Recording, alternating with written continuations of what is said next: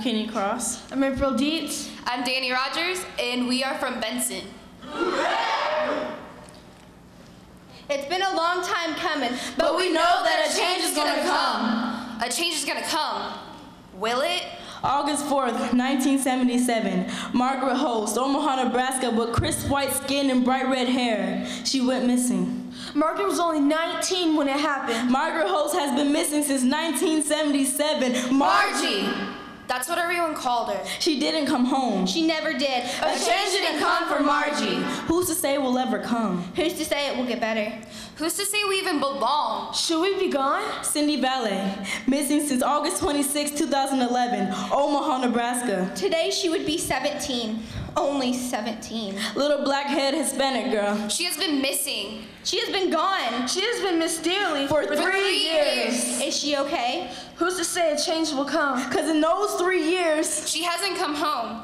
A change didn't come for Cindy. Who's to say a change will come for us? Who's to say a change will come for us? I wish it would come today. I wish a change would come today. May 11th, Amber Marie Harris' body was found in Homo Park in the year of 2006, 1 year after her abduction. Amber died of blunt force trauma to the head after being brutally raped and then murdered. She had on a red sweater and a cross necklace when they found her. The same exact thing she had on the day Amber went missing. A change didn't come for Amber. Who's to say a change will ever come? She was only 12 years old. Beautiful girls fill our generation up with bright smiles and promising futures until their innocence is seen and their lives become unreal. Their names become unknown, their hearts become broken. So stolen. Stolen girls fill our world today with bold stories and pain, time wasted within words of where they've been, where they are at today. We care, us strong princesses, can live for those hurt ones and prove how strong our teenage girls are, how much our generation will be cared for and thought for the lost ones and